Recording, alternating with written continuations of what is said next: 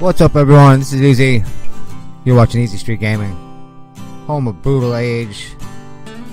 This is for some of the beginners. This is how to improve your partners right now. Alright, calm down. Gotta get your mind right for this, because there's a lot of steps involved in the partner game. We'll start off at number 10. Build on solid ground. You're gonna start off with a lot of 2 and 3 star partners.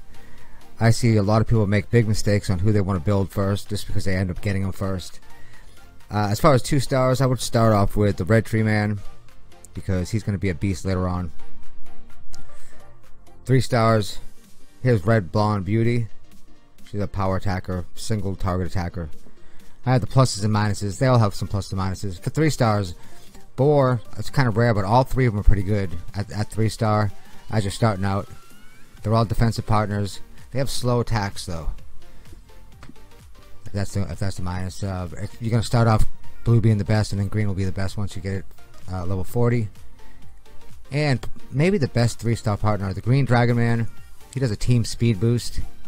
Same exact strength at level 1 as at level 40. Here's some other strong 3 stars. Red Zero has some big attacks, low health though. Great third awakening skill. Bearspaw, he's got high health, high attack. Also a single target attacker. And then the Berserker. All 3 are okay, but the Berserker's another kind of elite 3-star. He's going to be your healer. Don't use the blondes as healers. Number 9. Learn about war patterns. This is something that you can't skip over. You can't just wing it. Every partner has their favorite war pattern. Once you've been playing for a while, you realize that certain partners react differently to different war patterns. You might think it's okay to use a certain war pattern, but ask around. Now you can actually go to the Brutex. It's in the, I just clicked on it right here. It's in the top right of your partner page, and you can actually click on any one of the partners that you have, and you can click on their armor or their war pattern, and it will show you. Eventually, it will show you what the most popular war pattern is for them.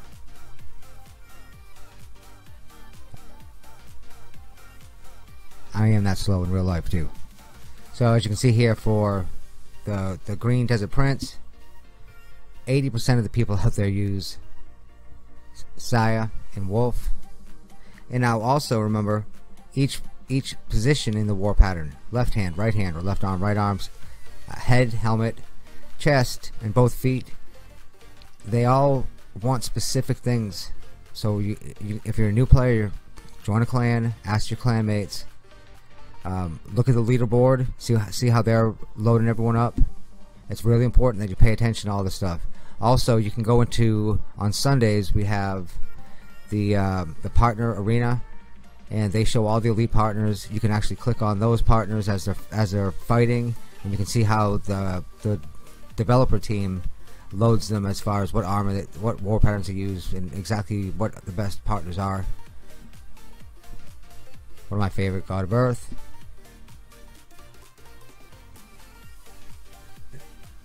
There's a lot of hints inside their description, so make sure you read all 3 of their skills. And some of them will say better with that high attack, better with high defense.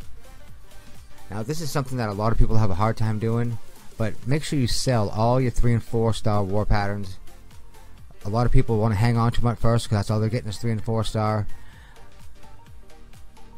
I'm going to tell you, it's better to save the soul for the 5-star war patterns. You're going to get them real soon. It usually takes about 2 weeks to start getting 5-star, and they are that much better than the 4-star in the long run. Remember, it seems simple at first, but there's no tactical placement of the partners in the match. What we do comes before the battle, and believe it or not, there's a lot of details, there's a lot of specific things you have to pay attention to. Every stat on every war pattern contributes to the win or the loss.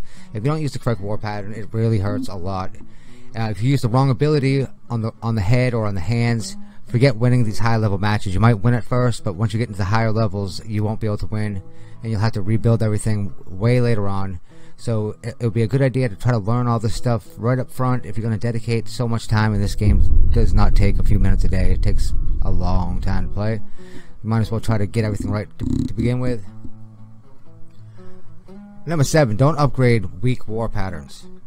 I've helped a lot of players with war patterns. The biggest mistake everyone makes is they try to upgrade weak war patterns, and what I'm basically talking about is you have plus war patterns and then you have percentage war patterns. Now there are times where you can use plus and it's better than percentage. I'm going to show you right now.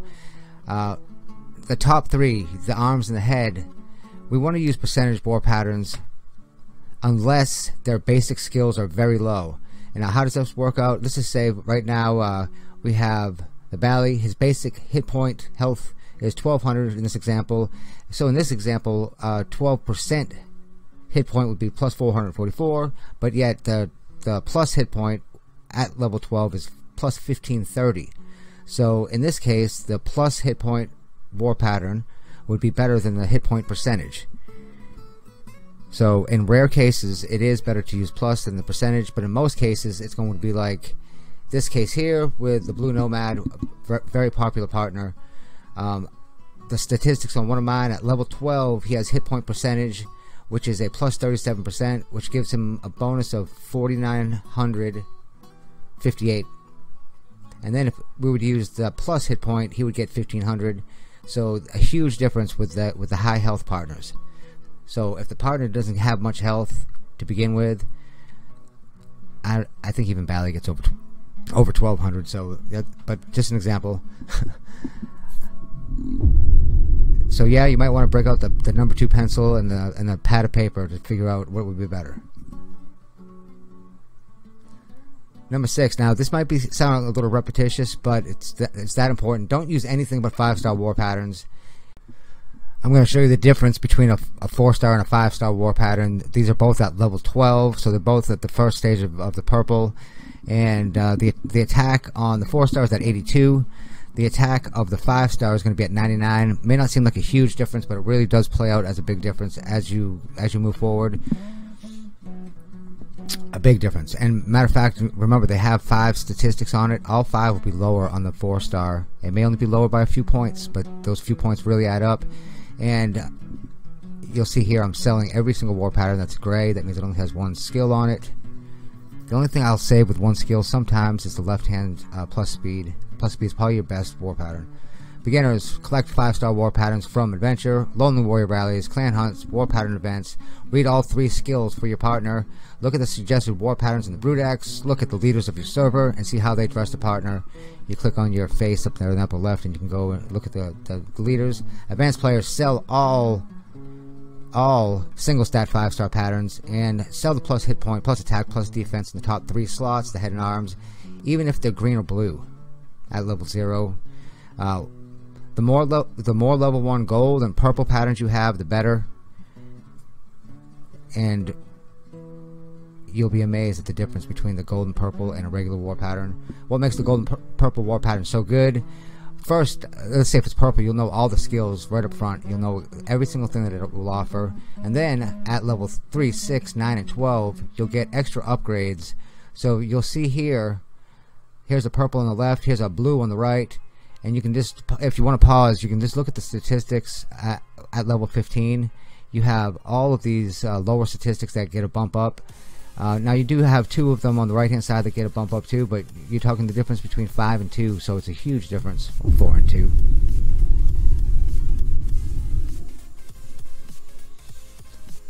Number 5, artifacts.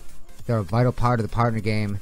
If you've ever fought a max level Blue Nomad and you're not able to kill him because he's got the brutal seal and he's got his own basic ability to heal himself, it's almost impossible to kill him. You have to attack him with 4 people.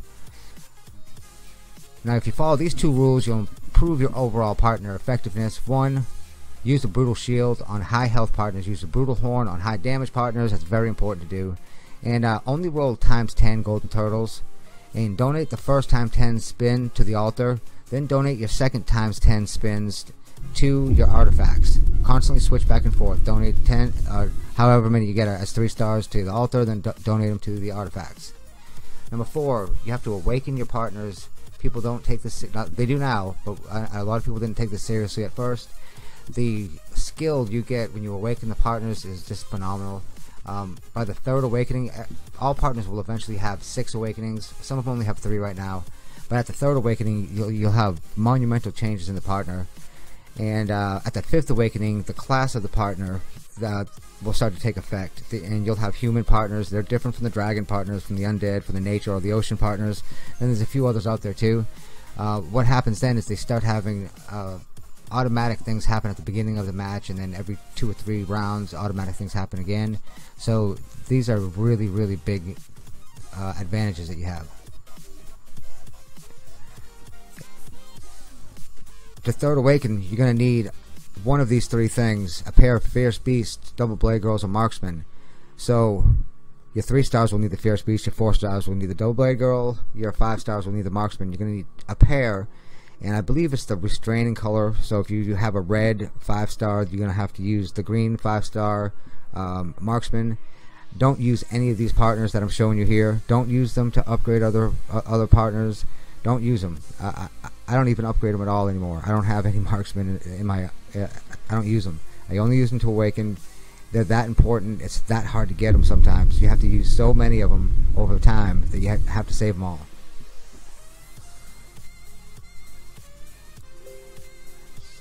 Getting into the top 3, one of the biggest mistakes I see people make: build proven teams or team types. Invest time into learning the best teams for your partners. Let's start off with the stun team. Personally, I like to use the Blue Shaman, Red God of Earth, Green Desert Prince, and then I use several others with them. You see them all listed down here. I was actually using the cursor of my computer to show you, and you can't see that. That's how dumb I am sometimes. Speed teams. These usually use Cat War Pattern, Left Hand Speed as the first skill. They also use their leader skills of speed, and I have a couple of the speed leaders there on the left. There's other partners that are built for speed. They get advantages for speed, and they react excellently to it. Also, you guessed it, the Green Dragon Man with his Wild Roar skill. Remember, even starting off at level 1, that Wild Roar is going to be just as effective as level 40. And he is an elite partner. You'll see him used all the way up in ranked matches in the top 50 or whatever. Another team is called the Slow Team. It's a powerful counter to the speed teams. You'll have to have the Green Nomad King, and it's going to take a little while to get him possibly. His passive skill actually slows every single partner down to his speed. So there's no need to use speed in your war patterns. You can use attack in your left hand, and that'll give you a big advantage there. Last team that we're going to mention is the Little Red Ghost team. You get Little Red Ghost from the Fire Frost event. Jeez.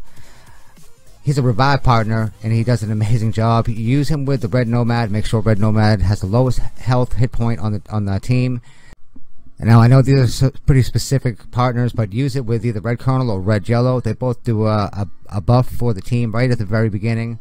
That will help protect everyone. And then you have the Shielder, either the Red Drummer or the Green Catfish, which I didn't even put up there on the screen. 2. Spin as many golden turtles as you can. This is actually a very, very big point. I average about 10 a day. And I'm addicted to them as well.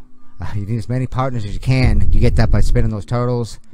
And at last, the #1 way to improve your partner play is to create a partner manufacturing system. Every good player has their own system. Every day, use all of your adventure energy. Use one established partner to lead the battles. 2 3-star partners, at least 2, and get them all to level 25. And a 4-star to round it out. It's just easier that way. What you want to do is you want to continue to make as many 3-star partners into level 1 4-star. You do that by getting it to level 25 and then going to the altar and putting 3 fresh 3-stars with it to make a 4-star. You see, I just average day I got 1 2 3 4 5 6 3-stars as 4-stars. I got a couple more on the way. It's vital that you constantly keep your 3-stars bumping up to 4-star. Then you'll make your 4-stars. You'll get it to level 30, and then you'll make as many 4-stars into 5-stars, and then you'll do the same thing with 5-stars into 6-stars. It's a long process. It seems complex, but it's just something you'll do every day. If you incorporate that into your actual gameplay every day, then you will have better partners. I'll guarantee it. Appreciate everyone for watching. Please like, leave comments, subscribe to the channel. Almost 2020, 3 years in a row, #1 in Brutal Age. Unbelievable. So, appreciate everyone for watching. Till next time, it's been easy. Take care, everybody.